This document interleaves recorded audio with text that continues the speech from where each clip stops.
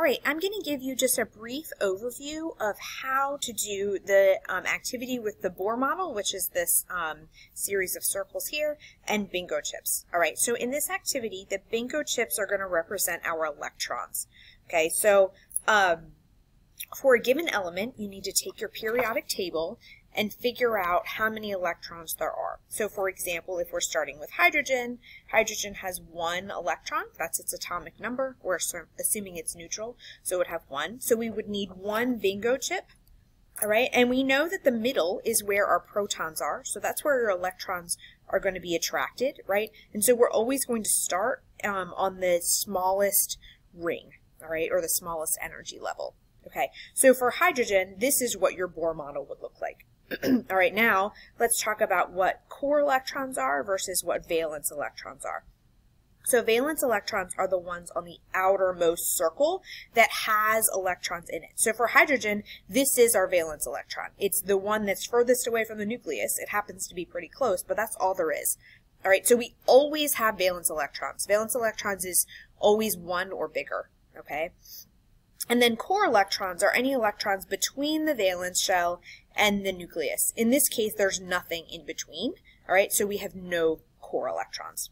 So if we had something that had more electrons, let's say something like this. This one has 4 electrons, okay? So our first 2 went on the first ring, okay, because that's closest to the nucleus, and then our next 2 went on the second ring. So our biggest ring that has electrons on it is this one here. So these 2 electrons are valence electrons. And then between there and the nucleus, we have 2 core electrons.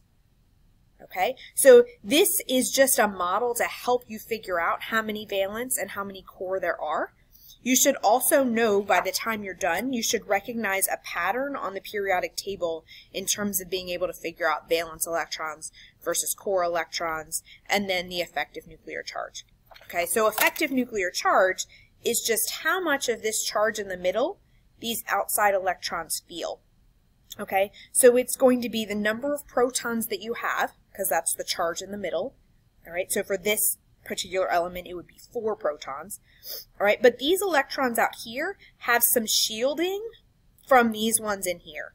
So to get an approximation of the effective nuclear charge, or the Z effective, you do the number of protons, 4 in this case, minus the core electrons, which is 2 in this case, to get an effective nuclear charge of 2, which means that these electrons feel the equivalent of 2 of the positive charges in the middle, because the others are shielded by the electrons in the core.